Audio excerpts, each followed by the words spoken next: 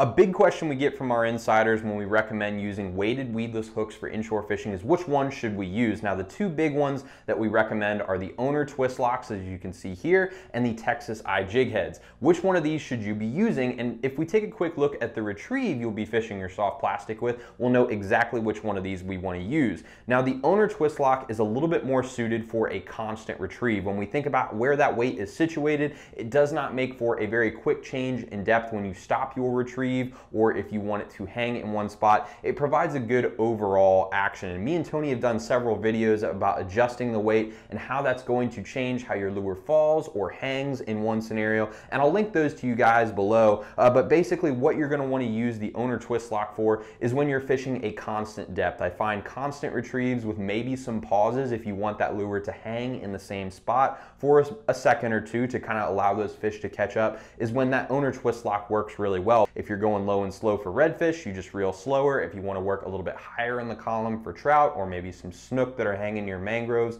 those Owner Twistlocks work well, and you just need to adjust your retrieve in terms of how high or low you want it to go. Now, where you're going to want to use the Texas Eye Jig Head is when you're bouncing, you're twitch, pausing, because that jig head does a really great job of shooting down to the bottom really quickly while also keeping your bait weedless. I use these a lot when I'm fishing around oyster bars or if I'm working the bottom for flounder with twitch pauses. Again, these flounder key in on the quick movements of the jig head up and down, so the Texas Eye Jig Head works really well in these scenarios. I like these Owner Twistlocks for shallower scenarios. They don't seem to get to the bottom very quickly, so usually when I'm fishing in over 3 feet, I'm going to switch over to that Texas Eye if I feel like I still need to have that weedless protection. So I hope that gives some clarity on which of these weighted weedless hooks you need for each scenario, and if you want to pick either of these up, we do have them in the Salt Strong shop at 20% off for Salt Strong insiders. And if you want to learn how to maximize your results with these baits and where you need to use them best, I highly recommend you join us in the Salt Strong Insider Club, where we have tons of great fishing information that's designed to help you catch more fish in less time and save you money with that awesome insider discount. So guys, thank you again so much for watching,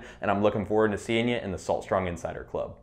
So if you're new to Salt Strong, just know that we're the best online fishing club in America because we literally guarantee that you'll be catching more fish in less time while saving money on your tackle. We do this by providing you with premium education, an exclusive online fishing community, and access to group discounts on the best saltwater fishing tackle. To learn more, go to saltstrong.com. We hope to see you in the Insider Club family soon.